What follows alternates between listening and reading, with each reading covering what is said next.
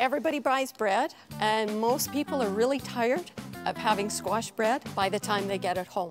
The heartbreak of squash bread. Absolutely.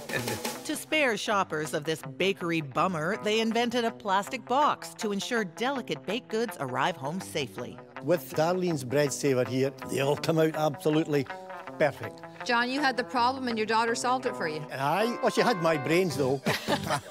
The Tartan team challenged Arlene and David to a bread boxing battle. 5. David showed off his powerful chops. Oh! But Arlene couldn't move on without asking one pressing question. Did somebody already ask you if you wear underwear underneath? Every time. Every It time. never fails. Never You fails. want to find out?